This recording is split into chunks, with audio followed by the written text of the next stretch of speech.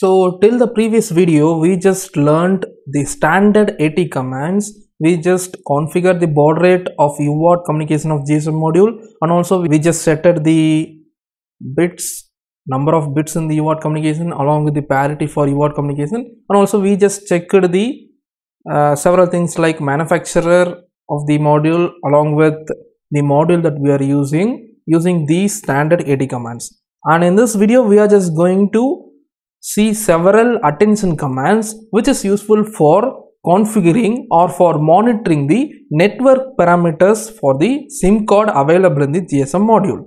Let's get started.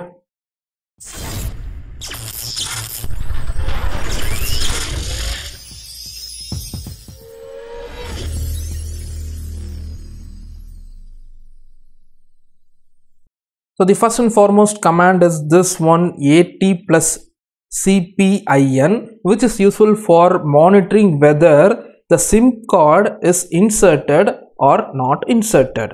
So for now, till now, we have not inserted the SIM card in the GSM module. As we know from the previous video, we just removed the SIM card. We have not properly inserted the SIM card. Now I am just going to insert the SIM card in this GSM module. You can see the SIM card has been inserted, and you can clearly see that now the network LED is blinking, meaning that the network is available for the SIM card. Other than that, the status LED is glowing along with the power LED, indicating that the module is functioning properly. Now let us check this AT plus C pin in the dock light.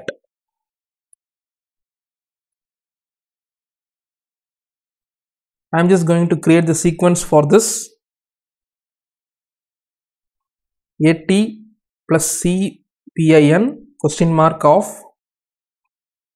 0D 0A at the end. Now I am just establishing the connection between TTL module and GSM module,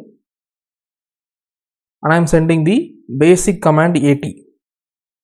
I have got the response OK, and let me just proceed with sending this AT plus CPIN. I am getting error because it takes some time for configuring the SIM card. We have not powered down the module while inserting the SIM card. I am just resetting this board. You can see while I have resetted, it is producing the default C pin ready response. So the GSM is ready for further processing. It has produced with the response of RDY, CFun1, C pin ready and call ready, meaning that the SIM card has been initiated. Now when I send this AT plus CPIN, you can see the C pin ready is the response for this command along with the echoing of the command. So I just want to turn off this echo, right? For that we just utilize this ATE0. I am just sending this. Now when I send this AT plus CPIN, since we have resetted the GSM module, it has setted and configured to the default configurations, that is the echo is enabled. Now we have disabled the echo by sending the ATE0 along with carriage return. And now when I send this AT plus CPIN question mark, you can see the C pin ready is the response, meaning that the SIM card has been properly inserted and it has been initiated.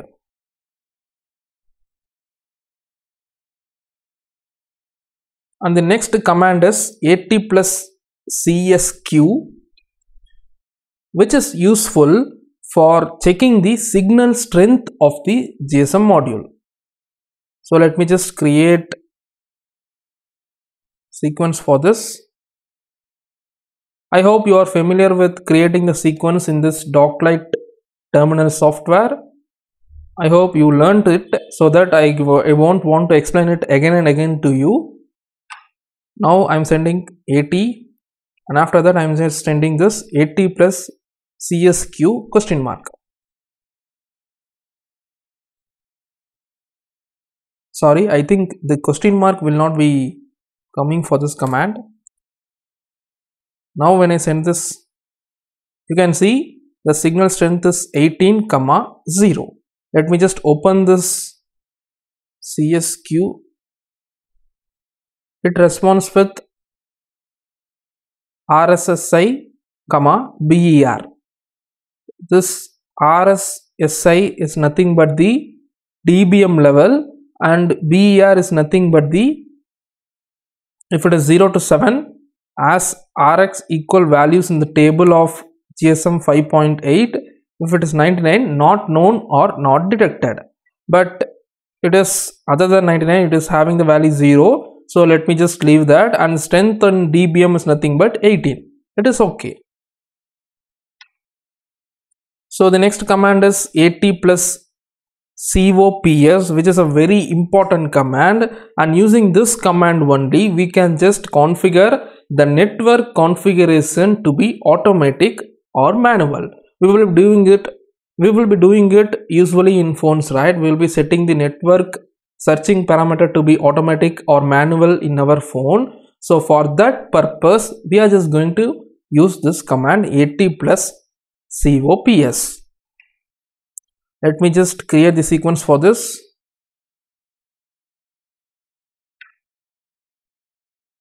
Now when I send this AT plus COPS, now I'm just clearing all the things in the serial terminal, and I'm sending only this AT plus COPS question mark carriage written at the end. You can see I am getting this response to be 0, 0, BSNL mobile, which means this is the operator name. So using this command you can also identify what is the operator that I am operating in, that is the voice provider, and these two parameters are nothing but, let me just open the datasheet. So here is the AT plus COPS, which is the operator selection AT command, and you can clearly see we are having two parameters. One is the mode and second one is the format.